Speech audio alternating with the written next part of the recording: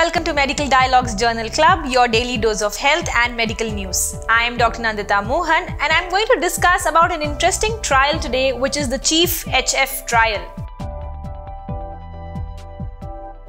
The trial results have shown that treating heart failure patients with Canagliflozin is a sodium glucose cotransporter 2 inhibitor significantly improves the quality of life.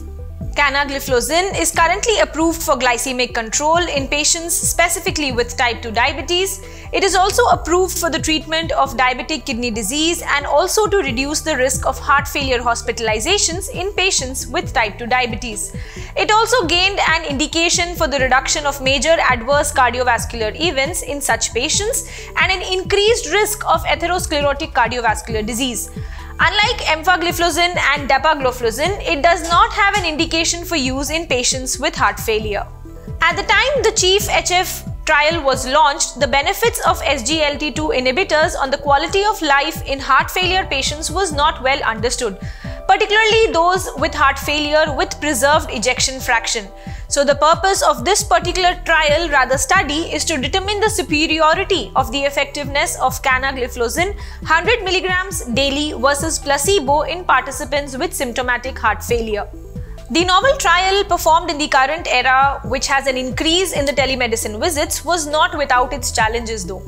The investigators planned to randomize 1900 patients, but the sponsors stopped the trial in between because of shifting priorities after just 476 patients were enrolled in the study.